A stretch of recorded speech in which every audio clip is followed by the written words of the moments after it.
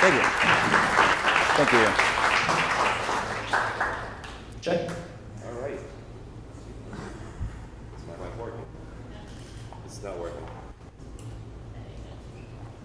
Sorry about that. How are you guys doing? Great. Great. Awesome. Thanks for coming out. Did you guys know the Killer concert going on tonight? The Killers are playing. What are you doing here?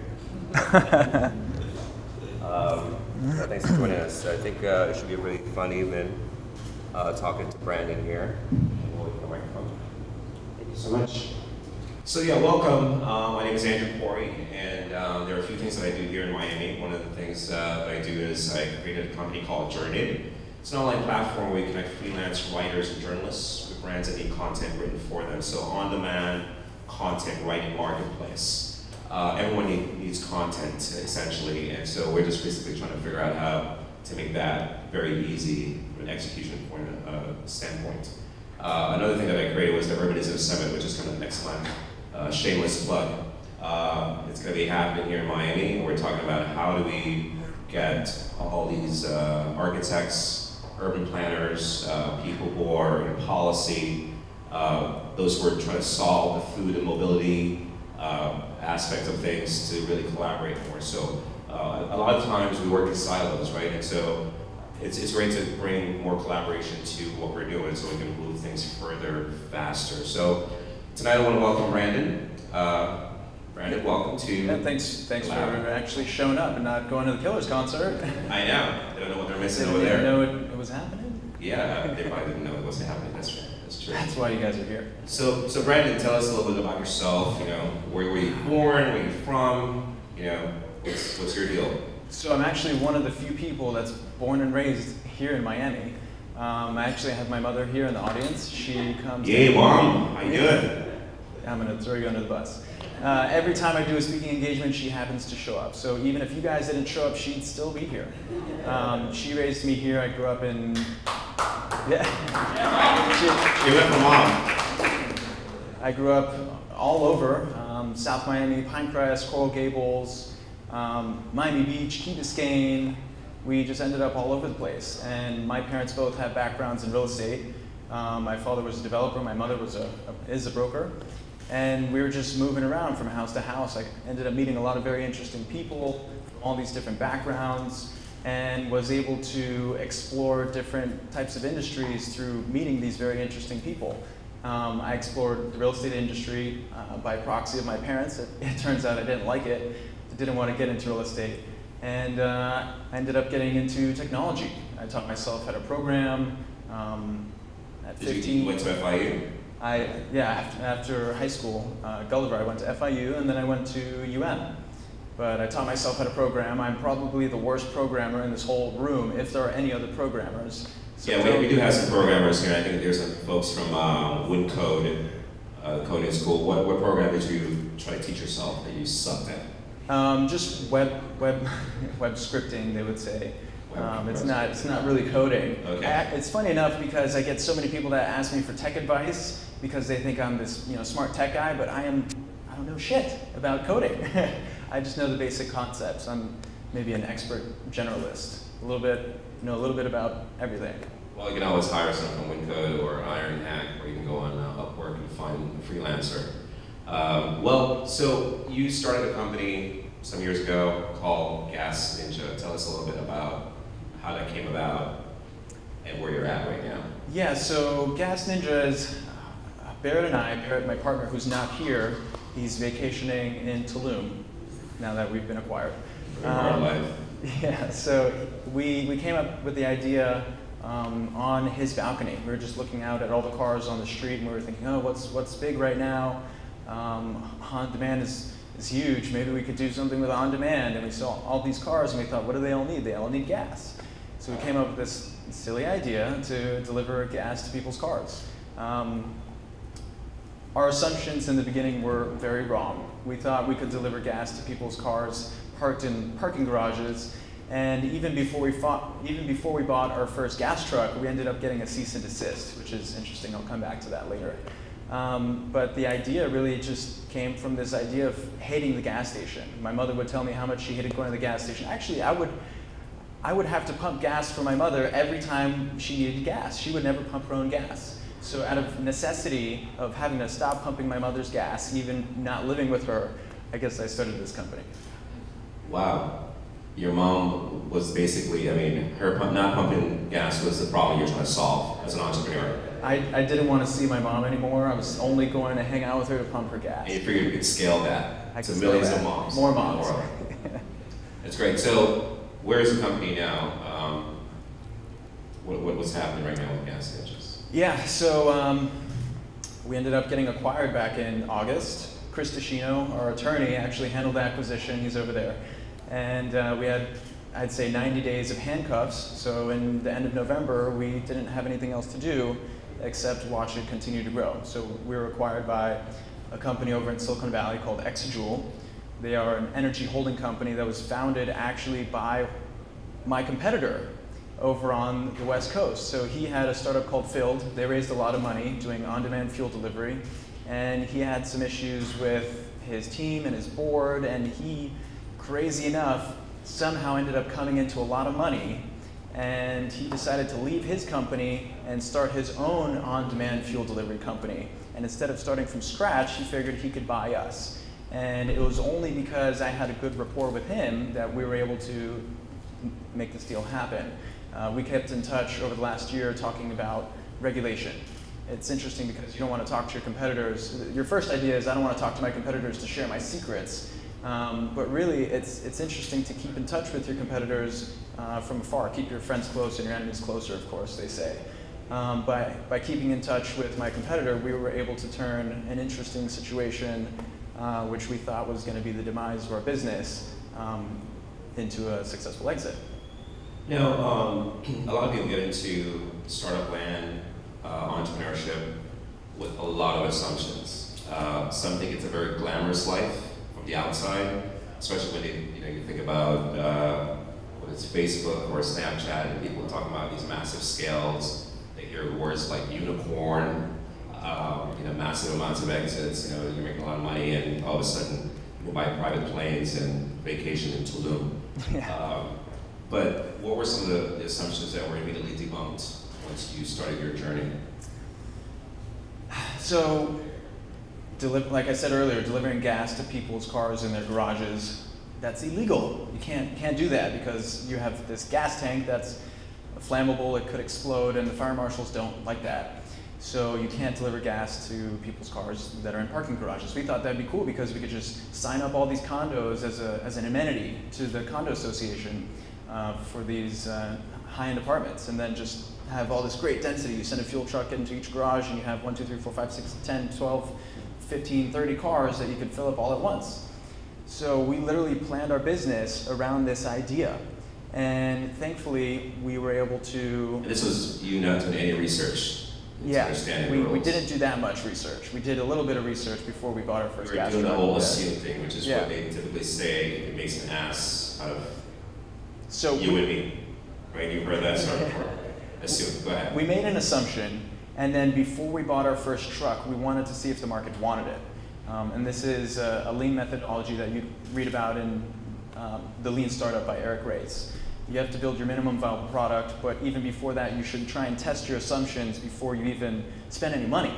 So we thought, okay, maybe we could deliver gas to these condos. Let's see if they're actually interested. So we made this little pitch deck, 10 slides about this idea that we had. We said, hey condo, we have this business that we're launching in January 2016, and we'd like to know if you want to be one of our launch partners. And we got in touch with all the condo managers of these associations, and they thought, wow, this is really cool. They got back to us with some interest, but before we bought our first gas truck, we were getting ready to get everything started and start investing money. We got the cease and desist from the fire marshals, and it turns out, hey, they didn't like that. They thought what we were doing was illegal, and we had to go meet with them.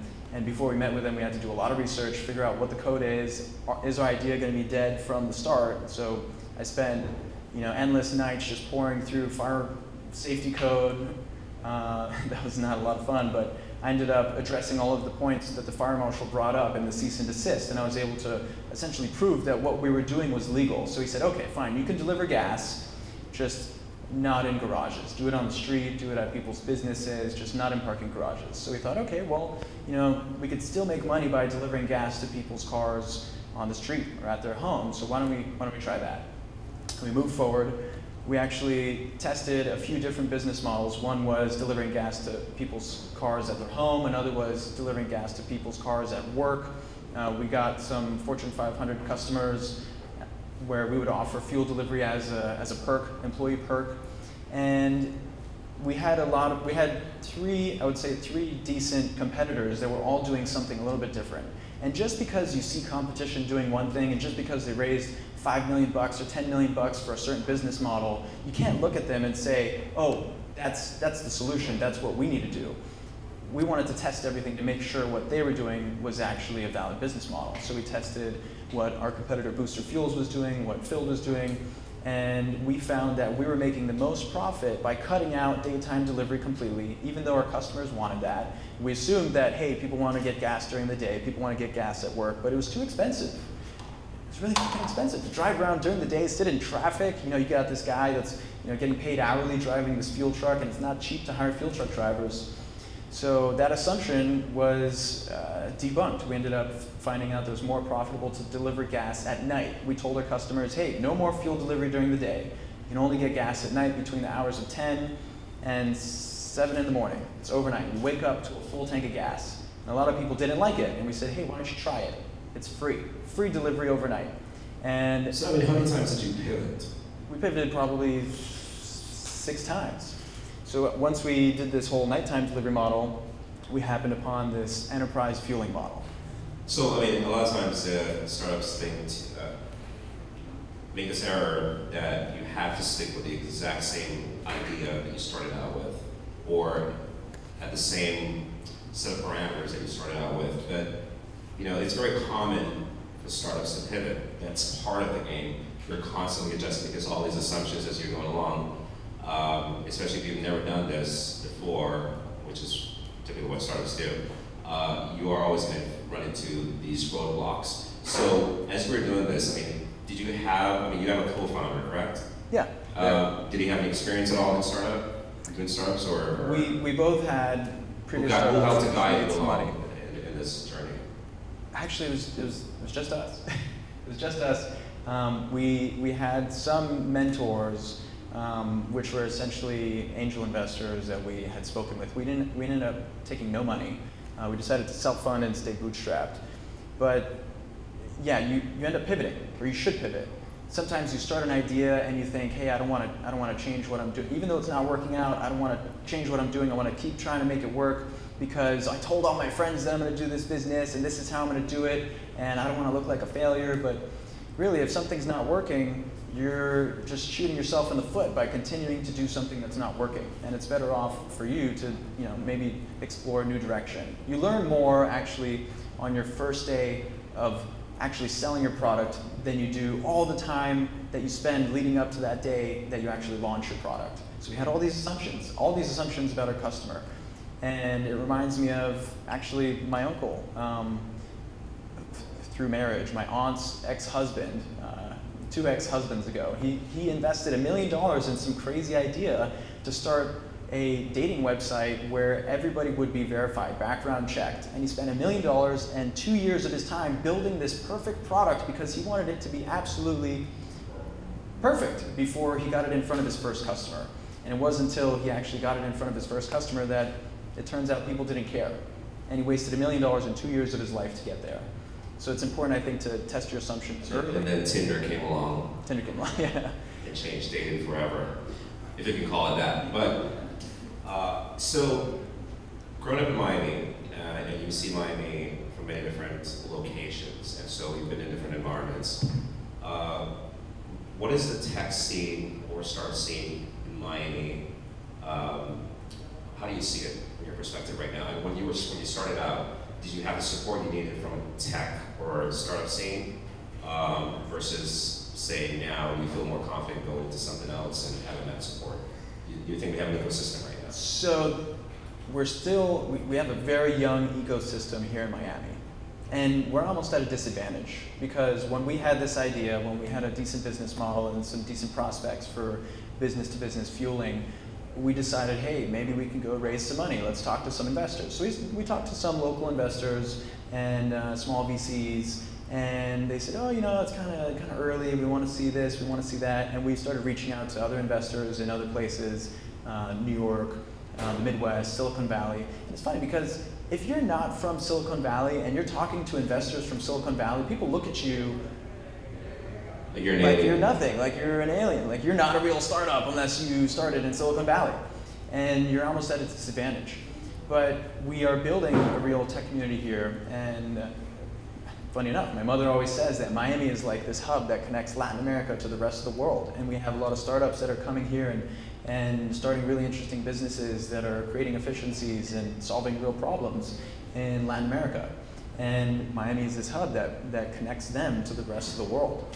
So you do have more money here that I've seen for investment. You do have more support from Endeavor, Knight Foundation, and so on.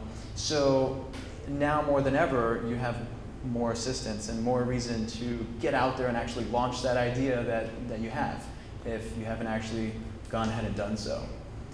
Yeah, so speaking to launch ideas and Miami being sort of, we like to call the capital of Latin America, a lot of times we look at startups from the perspective of scale and how big we can get and how fast we can get there. So we take a play from the playbook of, say, Y Combinator, Sam Altman and these guys who essentially kind of wrote the book on the accelerator model. And we forget that the majority of our economy is pretty much run by small businesses. And while everyone is thinking on very large scale and become a unicorn because we're going to hit that $1 billion mark, now we're talking about $1 trillion companies. And who's going to be among the first to get there. I mean, your company, GasNinja, and say many other companies locally, I mean, how do you get out of that mode of I have to become $1 billion company, and I have to do something that actually scale? So and just make money and make a living and contribute to the economy and give back. It's funny because you'll get a lot of advice that says focus on profits later.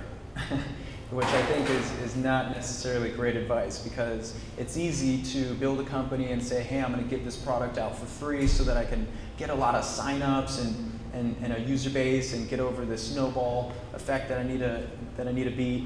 But I think it's more important to build a company that's profitable, a company that makes economic sense after you've given away a little bit too much in the beginning.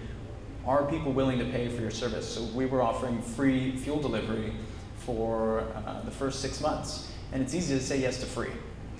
It's also easy to say yes to gas that's cheaper than your local gas station. But when you need to actually make money to pay the bills, to pay your employees, and you're giving everything away for free, how is that business sustainable? Are you going to rely on outside funding to continue to grow your business? What if you don't get that outside funding? All that time that you've spent building this business, what happens? Do you end up failing? So I think as soon as you can, it's important to get to profitability. More so than to think about, okay, well, if I give away my product for free, then I can acquire 100,000 users, or 1 million users, or 10 million users, and then be worth $1 billion. But how are you going to get to $1 billion if you can't pay the bills, if it takes you 5 years to get there? So you lose track sometimes. And I think it's important to make sure you're profitable so that you can actually make it to your, $10,000 valuation, $100,000 valuation, $1 million, $10 million, $1 billion valuation. If you're not profitable, what are you worth? Recently, Paul Singh was going around in an Airstream. He's an investor, and he did a tour here recently. And one of the things that he told me was basically, listen, your first $1 million is pretty much, you gotta go gangbusters. It's all about your sales. It's about you just busting through to make it happen by almost any means necessary. And I think sometimes we, as entrepreneurs and people who are starting companies, we come from some very bad advice, I think, in the very beginning, where we're told that get an idea and then go for funding. Well, in reality, as you just said, it's not like having an idea and then go look for funding. It's go make it profitable. So having the correct people around you, giving you the right advice is super important. So where did you guys go for mentorship? So our mentorship came from the investors that said, no, we don't want to give you money. Basically, they would tell us X, Y, and Z reasons why we should. Just be loud. Well, sorry guys, we're actually doing an event. Before gracias. Thank you. Anyways, we got our mentorship, if any, from the investors that said, no, we don't want to invest in your company, either because you're too early, you're trying to raise too much money when you don't have enough profitability, you don't have enough revenues, you don't have this, you don't fit in my box. So we asked, okay, well, what do you need? And we kind of compiled all this advice that we got from all of these people that said no, and that was kind of like our mentorship.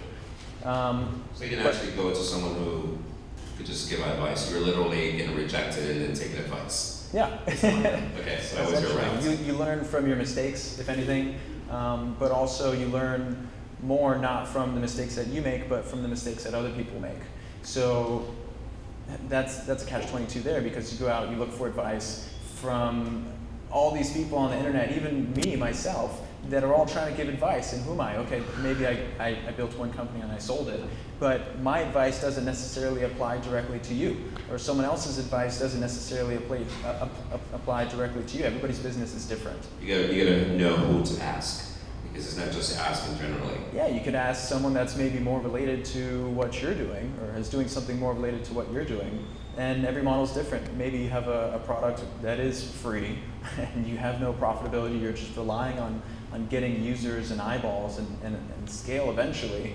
But I think it's very important to make sure that you have a business model that is viable, that will turn a penny, and something that people will actually pay for. It's very easy to give away something for free, but as soon as you ask for $1, then that's your proof of concept. That's what investors want to see. They want to see that there's revenue being generated. You know, so lately we've been talking, when I say we, it's like I put myself in this category of these, of millions of people, of experts. But there's been a lot of chatter around, you know, mental health and well-being, and especially among entrepreneurs, because we're always so on, you know, we're ultra into solving our problems, and that thing that we're pursuing, and we get, you know, the pull from the investor side. You know, what am I going to do to meet investor demands, user demands, improve my product? How am I going to scale this? When is the next version? Oh my gosh, there's a bug that we just launched this and we spent X amount of dollars and it's not working. But you know, what was it like going through this? I mean, did you have relationships? I mean, did you have a girlfriend during this time? Who did you go to for those like very private moments where, you know, shit hits the fan and you just have your breakdown? Or did you have any of those? I mean, what was that like for you in your journey? So I was not. Go to person? I was not in a relationship, so I did not go to a girlfriend to cry on when everything was going really poorly.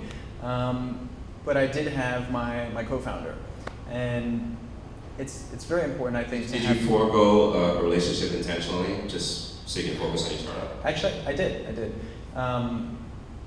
I would be too involved in a relationship, and I wouldn't have enough time to hustle. And I think hustle is very important when you have a startup. And we would work, you know, 9 to 5, and then 5 to 9, 10, 11, 12. And we would just work until we had to sleep sometimes. And when you have a relationship, sometimes that can slow you down. But it is important. It is important to have people that you can talk to when times are tough, or if you're at a crossroads. And I think it's important to have a co-founder that you can bounce ideas off of. As a solo founder, it could be tough because you don't have someone else to bounce ideas off of, and you can be too caught up in your product or in your business to see another perspective. So it's, I think, important to have a co-founder or have a partner or some advisors that can give you outside advice, because sometimes you just get too wrapped up in your own Kool-Aid. Yeah, that's true. Yeah, you can be too much in your own head. Now, are there any conferences, as far as professional development is concerned, were there any things that you did to kind of, you know, keep abreast of what's going on in your industry as well as just the general startup industry? Were there particular blogs that you were reading, books you were reading? I know you were talking about the lean startup, for instance, but what were some of your resources? Yeah, Lean Startup, I think, is a very important book for any entrepreneur to read before they start a business. There's a lot of really, really, really great blogs out there with a lot of great content. I learned more about business from the internet than I did in business school. And I started marketing at UM. And I dropped out because I realized I was learning more in the real world than I was in school. I'm not encouraging you to drop out if you're still in school. Drop out of school. I'm saying that there's a lot of great content on the internet to learn about entrepreneurship, but also to learn about whatever industry you're in. I had to learn all about gasoline. I had never sold gas before. I never had a gas company before I started a gas company. And before having a startup, my first startup was when I was at 15. I created a website that was selling followers on social media. And I taught myself how to program. I taught myself marketing. As I went from business to business to eventually get to GasNinjas, I didn't know anything about anything. Everything was self-taught, from sales to be able to land our huge enterprise contract that gave us the valuation that got us acquired. I had to learn sales. And it was from the internet, but also from a very close friend of mine who's also here, Sebastian. Sebastian, in a way... Your photographer. And my photographer, thanks. So he has been a mentor in a way because he worked at an interesting startup in New York called Percolate. And he learned this incredible sales process that Percolate spent a lot of money on. They raised, tens of millions of dollars and hired one of the best consultancy firms to come in and give them a great sales process. And he learned the sales process by working at Percolate, and he was able to share this awesome sales process and the importance of follow-ups and cold emails and finding the decision makers to eventually get me to the enterprise contacts that got us the big deals that gave us our valuation. Everything was self-taught. And it's all about getting out there, getting on the internet, doing your research. If you have your 9-to-5 job, or you're going to school, or you have your startup, you're working during the day, but then at night, fuck Netflix, fuck that. Get on the internet, learn. No Netflix and chill. No Netflix and chill. You should be hustling. If you have a startup, you should be hustling. You should be learning all the time. You should always be reading, always be learning. Yeah, they say basically if you're not working on your startup, if you're in that mode, everything else is just a distraction. So, obviously, people talk about life balance. Is there such a thing? Yes. Yeah, there's life balance, but also it takes discipline as well. If you're leaving a 9-to-5, if you're starting your own business, especially if you don't have an office. For example, we almost ended up working here at the lab. And when you have office space, you're going there for a certain number of hours, and while you're in your office, you should be working. Barret and I, my co-founder and I, live in the same building, separated by one elevator. I live on one floor and he lives on a few floors down. And we work from home, either from my living room or his living room. And a work-life balance is really important, especially when you work from home, because you have so many excuses that can distract you and take you, in Miami, to the beach, or take you to hang out with friends who are not doing anything. And you need to be able to have a work-life balance and have the discipline to work when you need to work. But also you can't overwork yourself and you can't get burnt out because then you get tired of what you're doing. There were a few times when we were so overworked with GasNinjas that when things were not going well and we worked 7 months on a deal with one of the largest telecom companies in the world and it falls apart, we thought, holy shit, we've been working so hard on this and it's not going anywhere, we should just quit. And we took a step back and for 2 or 3 days we decided, hey, let's unwind for a little bit. And that break helped us refocus on what was important to get to the next Fortune 500 company that we wanted to land, to get to the next deal that would further the company. Finally, that got us to our deal with this big fleet management company. And you have this roller coaster ride when you have a startup. Times are good, times are bad. And if you get burnt out and you're hit with the trough of a wave and things are not doing well, you might freak out. You might have a nervous breakdown. You might quit. So if you look back, what would you do differently? I mean, now that you've learned all these lessons, how would you go about it? Do you make a lot of assumptions, or are you going to do more research now before you jump into the next thing? Is there a next thing? So we spent a lot of time when we were too young thinking we could raise a lot of money. We thought, hey, we were in on-demand. The on-demand space was hot, and we thought, hey, you were going on the buzzword side of things. Yeah, it's like saying buzzwords. right now, create a deck and tell an investor Blockchain. that it's blockchain, there's AI in it, machine learning, deep learning, and you're gonna get $10 million right there for an idea. Yeah, so we had competitors, and we saw our competitors doing things like raising $3 million, $9 million, $12 million, and we had raised $0 million, and we thought we could get some of that money. It's out there. You hear about all these companies getting funding all over the place. I could get money too. And when we were too young, we barely had any revenue. We spent probably 6 months going around trying to find money. And that was 6 months that you're not spending growing your business. And the 6 months that we spent trying to find money, we got 6 months of answers that said, you're too young to get money. Now, maybe if you're in Silicon Valley, things are different. It's a lot easier to get capital over there. Here, investors are concerned about, what's their collateral? What are they investing in? How are they going to get their money back? And if you don't have any product that's turning a profit, then I'm not going to give you any money. I think it's the same there. I mean, investors invest to get their money back, no matter what ecosystem you're in. But I think here in Miami, it's a different market because most investors, even though this is kind of an oxymoron, they're risk averse, right? Because they don't understand a lot of the startup space, especially tech.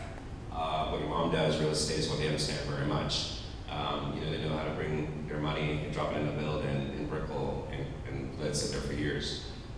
So yeah, what you're saying, not being able to raise money because you're young, and based upon your ecosystem that you're in, you have to be very creative.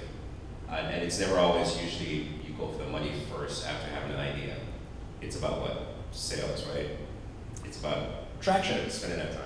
Yeah, I think you need traction in order to raise money. You need traction. Unlike a lot of these blockchain companies now, which are raising a lot of money with ICOs and no product.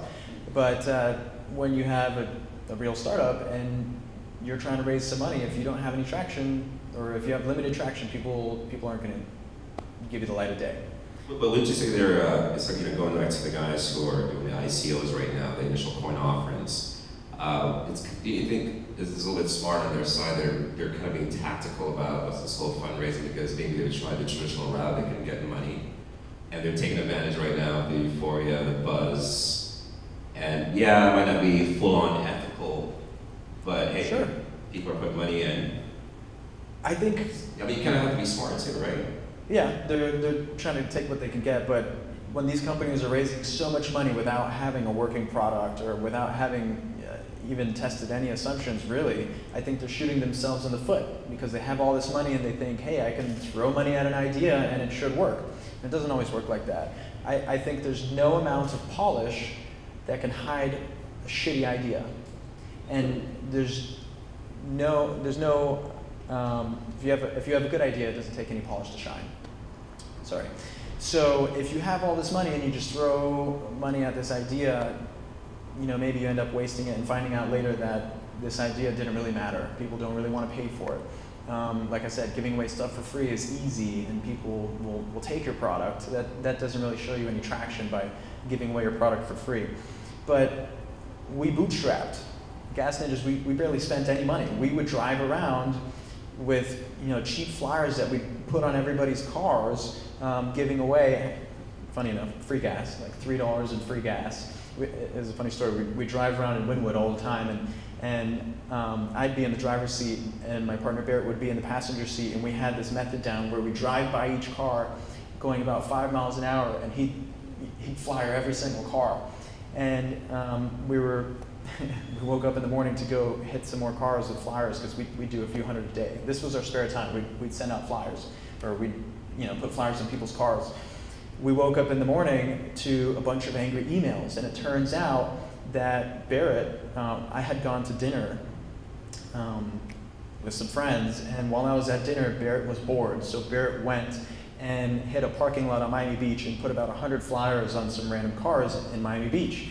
And it turns out there was some rain overnight, and it was midsummer Miami, so in the morning, when the sun was shining on these wet flyers, the flyers had fused to the windows of the cars. and people were trying to take these flyers off, and it was just leaving the residue, and we had probably 50 angry emails of people that were fucking pissed about these flyers stuck on their car. Oh, you're obstructing my window, I'm gonna sue you, this is horrible. So Barret and I freaked out, oh, what do we do? It's shit. And we said, all right, we're gonna offer you guys a free car wash. We're so sorry about this, we wanna make it up to you, and we wanna offer you some free gas.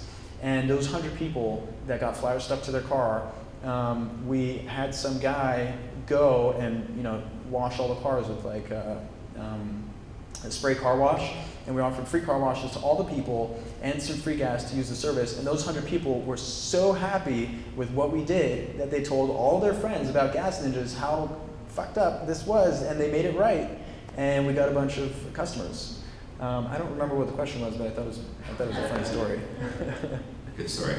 So you gotta stay lean, and we could have easily just spent a lot of money. We could have raised a lot of money and just given away a lot of free gas to get customers to sign up. Or just pay them in Bitcoins. Or just pay them in Bitcoins, sure. Yeah. But by not raising a lot of money and by staying lean, we were able to figure out what ideas worked and what ideas didn't work. So we found out that this wasn't that profitable, that wasn't that profitable, that wasn't that profitable, and it wasn't until we ended up on this enterprise fueling model that we realized that this would be the best bang for our buck. And yeah, so you go from the consumer to a B2B model, and that's where you saw most success. And the only reason we ended up on that model is because we took the time to call customers. And I think this is really important when you have a startup, because when you have a business, you need to get customer feedback to figure out what you're doing right, what you're doing wrong, and also maybe your customer has an idea about your business that could make your business better. And we did get an idea. So we called up one of our customers, and it was this guy in Miami Beach who got really pissed off at his daughter because he thought his daughter had stolen the car. And he told us the story when I called him and asked him what he thought about the service. He said, yeah, I thought my daughter stole my car because I woke up in the morning to a full tank of gas. And I knew I was out of gas, so there was only one way that I had a full tank of gas. My daughter stole the car and filled it up on her way home because she obviously needed gas. So it turns out that the daughter just used GasNinjas and wanted to surprise the father with a full tank of gas. And he thought that was so cool. And while he had us on the phone, while he had me on the phone, he said, hey, I have this business with a small fleet of 20 vehicles. Would you be able to fill our vehicles? And I said, yeah, sure, we do fleet fueling. We did like car rental agencies and stuff. And he said, yeah, but the only problem is my fleet is distributed. My employees take their cars home every night. And I said, yeah, well, we could do that. That's what we already do. We fill up people's cars at home at night while they sleep, so they wake up with a full tank. And he said, oh, that's great. So we set up an account with him, and it turns out that it saved him a lot of money and a lot of time because his employees would go to the gas station, waste 20, 30 minutes. So they'd go inside, they'd get snacks, they'd use the restroom, talk on the phone, just waste time. And so we saved him productivity, we saved him money on the gas bill, and we thought, hey, maybe there's some bigger companies that would like this service. And it turns out the biggest fleets in the world do this. They all take their cars home every night. They let the employee home garage, not like UPS. UPS takes all of their trucks and parks them in a facility. The USPS, FedEx. These guys all park in a big facility, and we thought fleet fueling is just driving up and down the aisle and hitting all the cars in the middle of the night. But really, fleet fueling was going to be something different. And it was filling up people's cars, filling up technicians' cars at home overnight. So that was our big breakthrough. And we found out that a company like Kone Elevator wastes about $12 million a year in productivity just stopping at the gas station. So by filling up that elevator technician's car overnight while he sleeps, they eliminate all that time wasted at the gas station, and that guy that's supposed to be on the clock fixing elevators has more time to fix elevators. So they become more profitable. The bigger fleets like AT&T, they have 50,000 vehicles across America. They waste about $300 million a year stopping at the gas station. Just that time that the guy detours from your house to the next customer's house, that guy's wasting about 20 to 30 minutes. And we found out this information through telematics data and such. And that's how we ended up upon this business model that would help GasNinjas grow a lot faster. If you have a customer like AT&T that has a few hundred cars in the Miami market, and you fill up their cars and you create efficiencies. When you want to expand to another market, let's say Philadelphia, where they have 4,000 vehicles, you're profitable from the first day. As soon as you put vehicles in a new market, your big enterprise customer already has vehicles that need gas. So we realized, shit, fuck condos, fuck people's houses overnight, forget consumers, and we completely pivoted to this new direction. And if it wasn't for calling our customers, if it wasn't for staying lean, we would have wasted time and money and energy going in the wrong direction.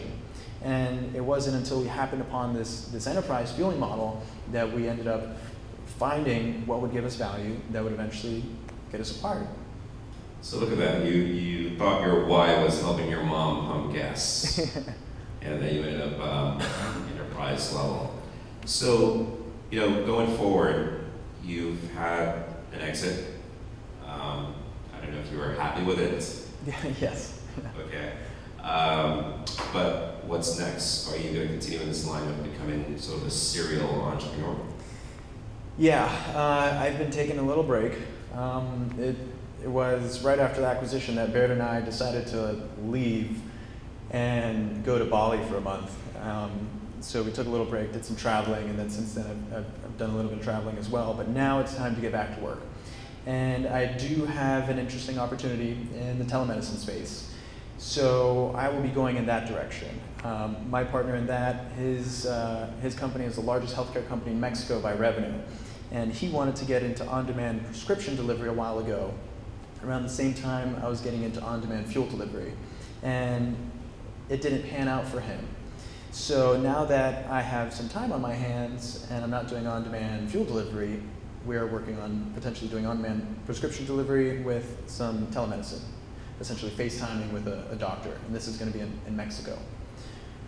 So that's the direction. So, yeah, you just give us a little tease. I know you don't want to go too deep into that. That's it. But so you're continuing on the line of the whole on-demand delivery. It's logistics, pretty much as a service. It's what I know. So I mean, I could start a completely new business in a new vertical, but I could also leverage the experience that I've gained in on-demand fuel delivery to help people get healthcare in Mexico. Now, GasNinja, just from a kind of sidetrack a little bit. How far into the future, even if this business was to continue, and you didn't have an exit, you would continue to scale this? How far do you think we could scale, especially now that we're talking more about renewable energy, talking about electric, talking about the Teslas of the world, talking about sustainable planet, sustainability on the planet. As far as that's concerned, I mean, how far do you think you could have gone, or how far would you want it to have gone? From an ethics perspective, knowing that you're just kind of perpetuating a problem. Sure. Actually, we did some research into renewable energy, specifically with hydrogen fuel cells. The biggest problem with hydrogen fuel is that you can't find it anywhere. Hydrogen fuel, some scientists say, is the energy of the future. There's zero emissions, and you can get hydrogen from thin air. You take the water molecules from air and you split them and you get hydrogen, and that's your source of energy. So you can't go to a gas station and just fill up your hydrogen car with hydrogen gas, because there are only 20 gas stations in all of America that have hydrogen fuel. And to upfit a current gas station to sell hydrogen gas, it costs anywhere from $500,000 to $2 million. So how many gas stations do you need to upgrade across America for people to even care about buying a hydrogen car? The first company to sell hydrogen car here is Toyota. And they're selling it only in California. And like I said, there's only 20 gas stations in America that sell hydrogen fuel. They're all in California. And nobody's buying these hydrogen cars, even though this could be the energy of the future, because there's nowhere to get hydrogen fuel. So potentially we could deliver hydrogen fuel with a fuel truck. And it would be much cheaper to get a larger coverage area with one fuel truck that costs maybe $50,000 to $100,000 versus having to upgrade, let's say, 25 gas stations in a certain city to get enough coverage area. So we considered that direction. It's interesting because people think, oh, electric is obviously the future, but in reality, for example, the building that I live in, you have maybe 300 cars in the parking garage. Let's say 200 of them are Teslas, all drawing electrical energy from the grid. Our current grid infrastructure will not support the needs of the future if all of these cars are going to be electric. Then you have things like it costs 5 times more money to recycle a battery once you've made it. We're going from a dependency on fossil fuels to now a dependency on minerals like nickel and lithium. So there's arguments in both directions, whether we're going to go with electric or whether we're going to go with hydrogen.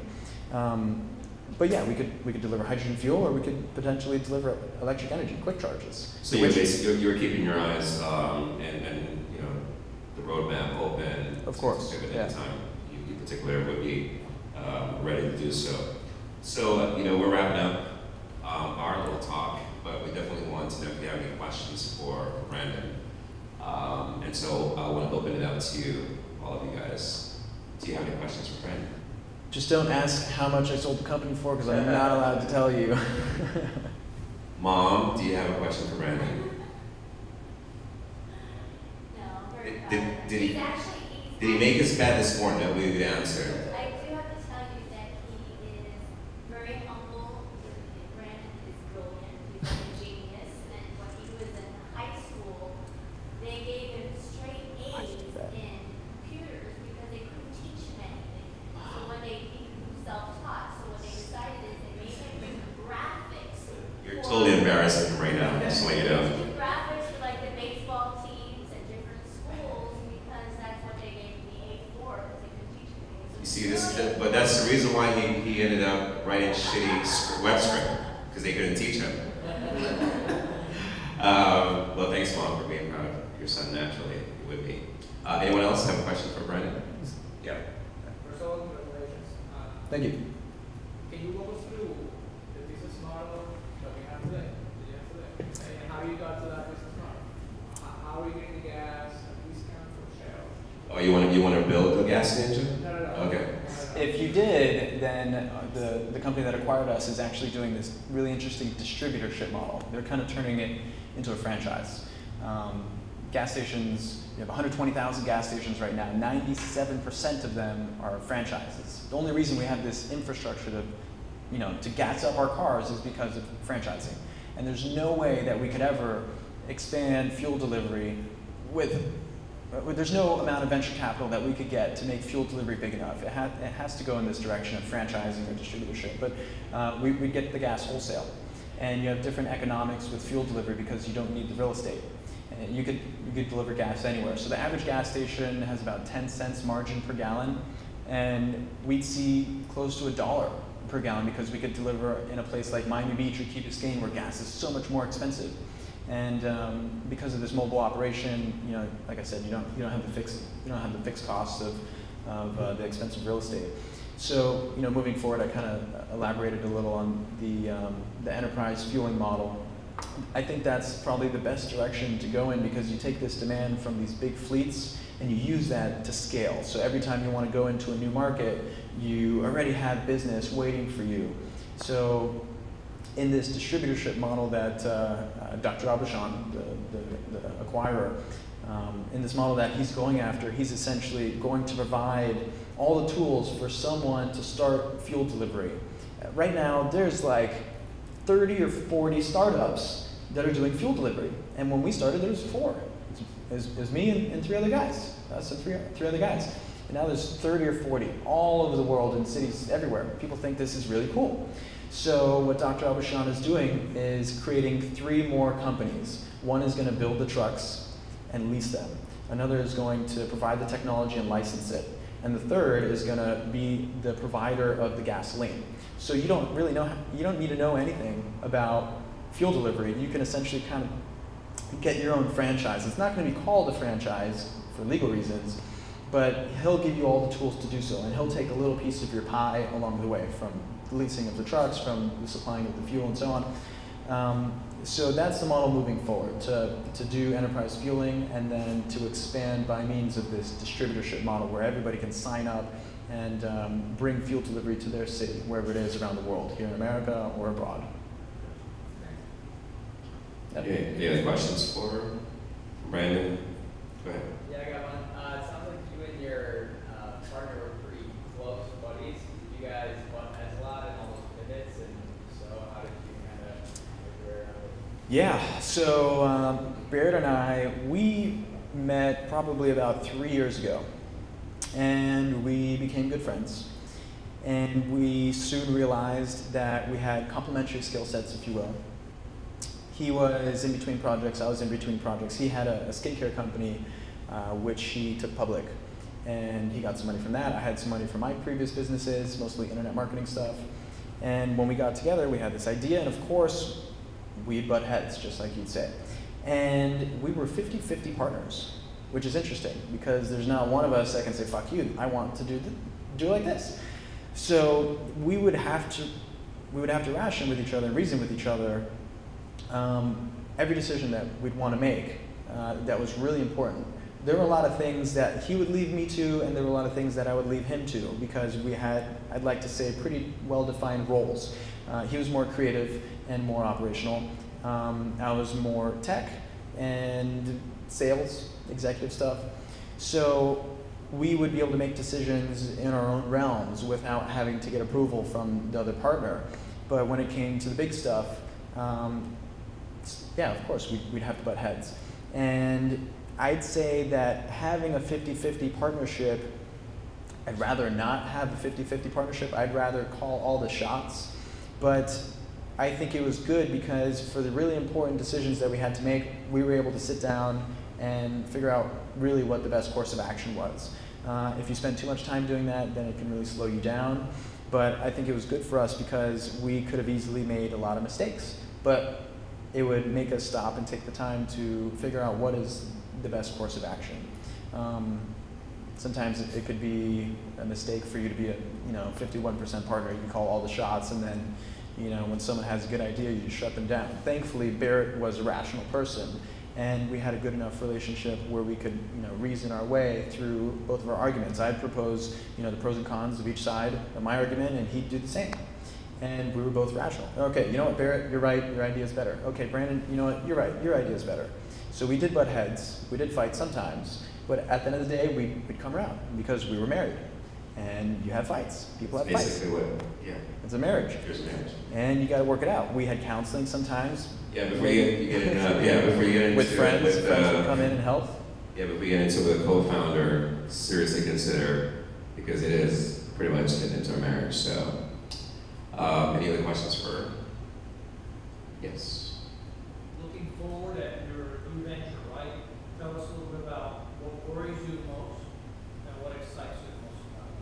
Because you obviously chose this, you could have done a lot of different things. What's exciting about it? What worries you most? Yeah, so Mexico worries me just because it's Mexico. So we're doing telemedicine in Mexico. You have 130 million people there on government healthcare. And it takes about a month for someone to get to a doctor. So I'm worried because I don't really know much about Mexico. I'm reliant on my partner for that. Also, I'm worried about my partner because I don't know him that well. Barret I've known for a while. Tony, my partner, I've known for a while, but I don't know how well he's going to be able to execute on what we want to do. A lot of the assumptions are based off of Tony's ability to be able to get government officials to adopt this or to get other Mexican companies to adopt this. I'm typically the sales guy, and I won't as easily be able to contact these huge companies in Mexico to sign up for this telemedicine platform. I'm reliant on him. So I'm worried about that, but I'm also excited about the opportunity because his company is probably the best company we could possibly work with anywhere in the world. And it's an extremely valuable asset to have this company behind us to launch this platform.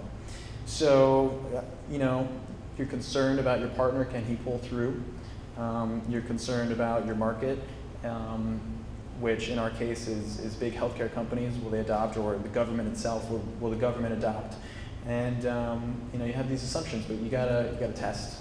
You gotta validate as soon as you can. Build lean. We're not raising any money to do this. We're going to do this with our own money, and we want to do it as cheap as possible. And hopefully we can, figure out if this is a good idea or a bad idea before we waste too much time and too much effort, too much money. Cool. Anyone else? Is anybody starting a company now? Is anybody here from the lab? I hang out here all the time. Okay. What were you saying? You're starting a company? I'm working for that. You're working, okay. What is your company? So basically, it's a vending machine on the leaf and a cooler. Oh, okay. A vending machine inside the rideshare services. Cool. Does anybody have an idea for a company and has not launched yet? Yeah, we're doing a sleek modern chapstick for men, so kind of something that fits in your pocket, specifically for men. Okay. So you don't have to use your own chapstick. Is it going to be subscription based? You can give us a flavor of the month? We're thinking more. Like the Beard Shave Club, Dollar Shave Club. I don't know about that. Maybe something more like Some what commercial? Yeah, we're looking at some funny advertising. You know, I've never actually finished a chapstick. I buy them, but I've never gotten to the end of one. I don't even know what it looks like down there. A lot of waste in chapsticks. You gonna fix that? Yeah, so we actually want to have it fit in your wallet because not normally the triple check on phone wallet keys. Yeah. And for things chapstick, no one ever has that, so it's in your wallet, you always have it with you, and maybe you can find the bottom of it. Makes your lips kissable. I mean, what's gonna be your tagline? Is there anybody in healthcare that I can talk to? Okay, I appreciate that. Well, you're an Endeavor company? Yeah. Oh, okay. Oh, Okay, so Yeah. that's where that connection comes. Anybody else? There's a question. Are you familiar with GUS? No. Gus who? GUST. GUS. Okay. No. No. Tell us why. Well, it's a buddy of mine that started up. It was actually, they started off with, I don't know if you guys are familiar with like Task Rabbits or Gopher. Yeah. Yeah. Okay, so they started out basically doing that same thing over in Mexico. And that was the beginning plan, but then at one point they pivoted and they became this kind of like connector for businesses that are trying to connect with people, like through FaceTime, kind of help them out with like regular questions that they were to have. So they are this company that's starting to grow in Mexico. It's a pretty big team, and they might be able to kind of help you guys out. So they built tech basically to have experts on the other end, so you can consult it from your phone. Exactly. Almost like Clarity. You ever heard of Clarity? No. Yeah, well, you pay to talk to experts, but at a very high level of, yeah, there's a business model and everything. Anybody else starting something? You have an idea, think about jumping off the cliff into startup world, and you feel very scared. Need someone to jump with you? No? You need someone, perhaps, right?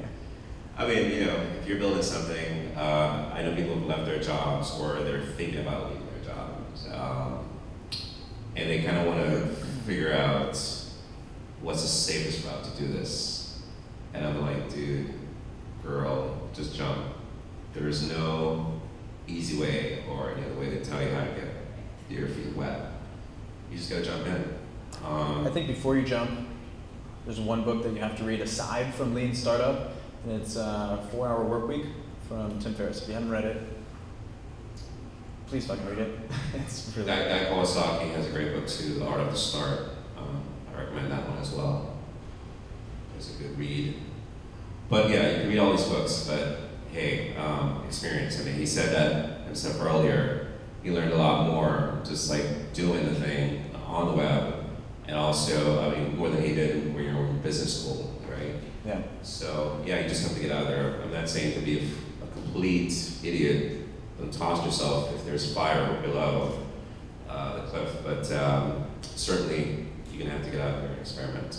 And to that, I really want to say, Miami has grown into a very, very, great hub for resources around entrepreneurship. I don't think you can necessarily teach entrepreneurship. I think you have to experience it. And I know that people who are trying to teach it, you know, the Founders Institute, a lot of mentorship happens through Endeavor. In fact, I think one, Salisbury runs mentor.com, where they do mentorship and stuff like that. But you have a lot of meetups. You have Refresh Miami, you have events here at the Lab Miami. Just subscribe to a lot of their newsletters and see what's coming up, or just go to Eventbrite and say, okay, Tech in Miami, start in Miami, just go to meetup.com, and I guarantee you'll find a group that will be more than willing to welcome you and give advice. And a lot of people have time. A lot of people have done this before. things. You know, they'll do lunch with you, grab coffee, whatever. So don't be afraid to ask a ton of questions. There are a lot of really generous people out there with their time. Anybody else have any questions? If not, you might have some time to catch the killers. But it was awesome that you're here tonight, and we thank you so much for being here. Thank you, Brandon. Thank you. Thank you.